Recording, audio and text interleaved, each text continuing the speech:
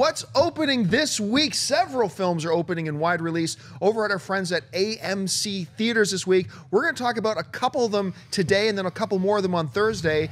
But Ashley, which films are we highlighting today? First up is the new Steven Spielberg film, Bridge of Spies. During the Cold War, the Soviet Union captures U.S. pilot Francis Scary Powers after shooting down his U-2 spy plane.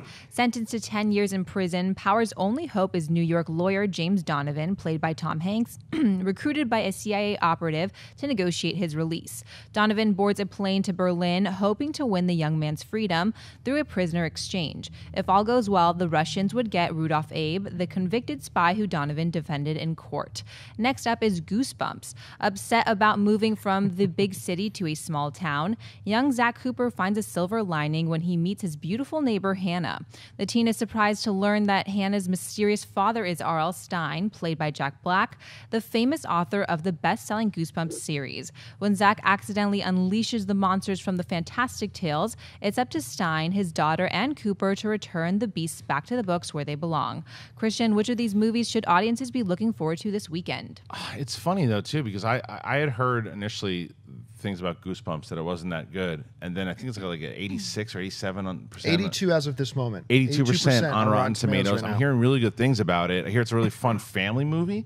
So like I actually really want to see that one because it always reminded me a little bit of like Jumanji, and so I'm curious to see how it plays out. I'm going to see it this weekend. But I saw Bridge of Spies, and I think it's a really good film. But it's funny because I was just talking about this with someone else too. You're watching this movie and it doesn't have that Spielberg magic to it. Like it clearly is it's a good film. And if you didn't know Spielberg did it, you'd be like, oh, okay, who's this director? But like when you're watching a Spielberg film, you're just overtaken by the magic of filmmaking, and there's glimpses of it. But I thought that the first half of it was a little bit more interesting to me than even when he goes off and he's trying to set up these deals. I think it's a movie that if you find on the Netflix or cable, you'll watch it and be like, oh, that was really good. But strangely enough, I actually, out of the two picking, I'd probably go see Goosebumps this weekend. Yeah, it's funny. I've been really looking forward to both of these films. I was supposed to see Goosebumps like 2.5 months ago, and last second I couldn't go. But I've liked the trailers for them, actually, even though I thought the idea was stupid when I first heard it. Saw the trailers, liked the trailers, and despite the fact that I heard from some other people in this room that it's really not that good, I've still been looking forward to it. Bridge of Spies is an absolute for me that I'm really dying to see. I was supposed to see it last night, but I've been a little bit under the weather, so I couldn't go. Steven Spielberg, Tom Hanks, magic. I cannot wait to see that. I'm hoping it's at least as good as what you're saying, maybe better.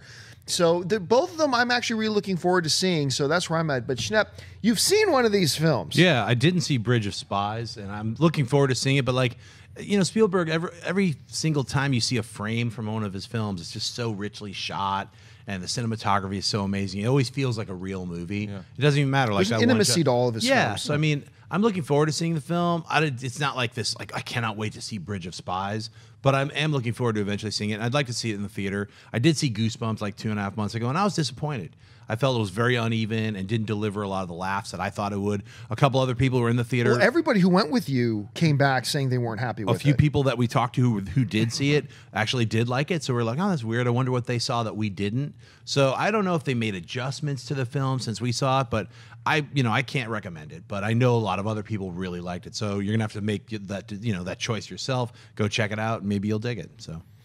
Let me ask you, Ashley, if you had a choice right now, I said, right now we can either go see Bridge of Spies or we can go see Goosebumps. Easy. Which theater is Ashley taking us to? Goosebumps for sure. Goosebumps is like my childhood. I was a little bit too young, but I had an older brother, and he had all these Goosebumps book in his the books in his closet, and I would take them to school and pretend that I was reading the Goosebumps books because like I was young and I thought it was really cool reading the Goosebumps books. So it just reminds me of my childhood and the fact that Jack Black is in it. When I saw the trailer, I didn't even really recognize him, but then I remembered Jack Black is in it.